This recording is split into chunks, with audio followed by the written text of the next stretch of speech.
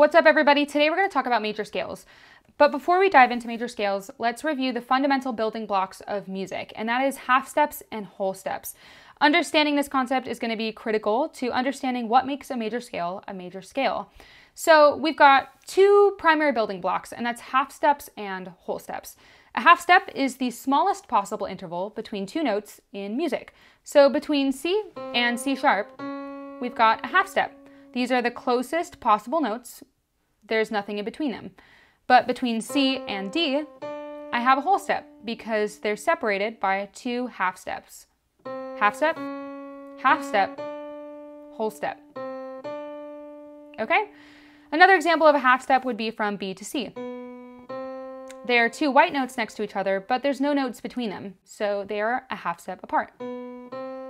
But B and C sharp are separated by one note, so these two notes are a whole step apart. Half steps versus whole steps. So when we come to talking about major scales, there's actually a formula that makes every major scale sound like a major scale. You're probably familiar with what a major scale sounds like.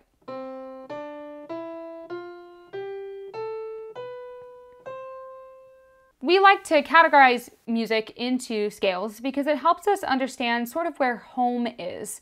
So in the case of the C major scale, which I just played, home is C, or Do. So today we're going to break down exactly what makes the major scale sound this way. And to do this, we're going to write out all the letters of the major scale. So we have C, D, E, F, G, A, B, C.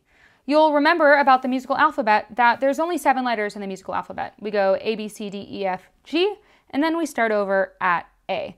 Now, to understand what makes a major scale sound like a major scale, let's look at the half steps and whole steps between each of these letters.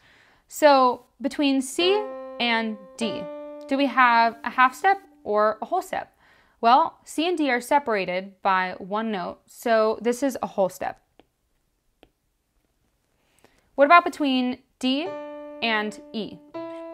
Again, these two notes are separated with one note in between them, so this is going to be a whole step. What about between E and F? Well, these notes are right next to each other. There's no note in between them, so E and F are actually separated by a half step. So far, with our major scale, we've got whole, whole, half. Now from F to G, once again, there's a note in between these, so we've got a whole step here. From G to A, same thing, there's a note in between, so from G to A is a whole step. From A to B, once more, there's a note in between here, this black key, and so we've got a whole step. And finally, from B to C, there's no notes in between here. B and C are right next to each other, the smallest possible interval, so we have a half step. So the formula that we get for the major scale is whole, whole, half, whole, whole, whole, half. We've now figured out the formula that works for every single major scale in all of music. This is the pattern every single time. Whole, whole, half, whole, whole, whole, half.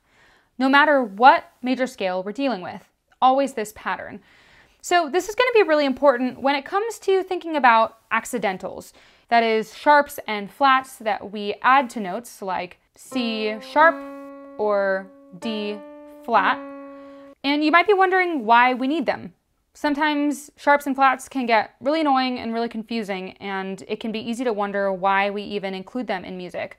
Well, there's a really important reason, and the reason is that sharps and flats help us maintain this whole, whole, half, whole, whole, whole, half pattern. As an example, let's look at the G major scale. So what we're going to do is actually figure out the notes of the G major scale using the pattern that we just learned. So we know that the G major scale is going to start on a G and it's going to end on a G. And we also know that the intervals are going to be whole, whole, half, whole, whole, whole, half. So now looking at the piano, let's see if we can figure out what all the notes of the G major scale are. So we need a whole step from G to the next note. So that's going to bring us to A. Now we need another whole step from A to the next note. Well, here would be a half step, so let's go up one more to B. Now we need a half step.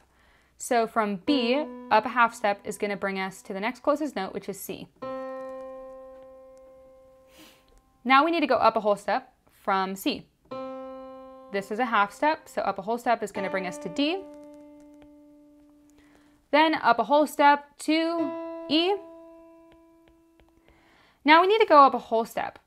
From E to F brings us to a half step. So we need to go from E, skipping a note, up to this note. Do we call this note F sharp, as in the note right above F? Or do we call this note G flat, as in the note right below G? When we've got two spellings for the same note, we call them enharmonic. And we're about to look at the reason why we might name a note one of two different names. Now, just for argument's sake, let's call this note G flat. So now we've got G, A, B, C, D, E, G flat, G. I'm sure it can be pretty easy to figure out why G flat might not be the best name for this note, because right here, we don't have an F and we've got two Gs. This is going to be really confusing later on, especially when we start to work with key signatures. Key signatures are sort of like a shorthand to help us easily identify the notes that need to go in a particular key. And G flat G is going to make things really confusing. So instead of G flat G, we want to have one of every letter. So we're going to replace G flat with F sharp. So now our key sounds like this.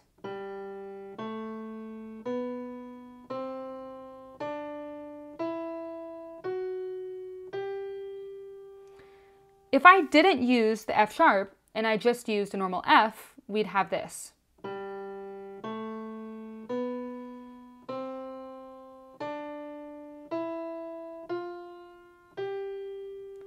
So accidentals, like sharps and flats, are super important because they help us maintain this whole, whole, half, whole, whole, whole, half pattern.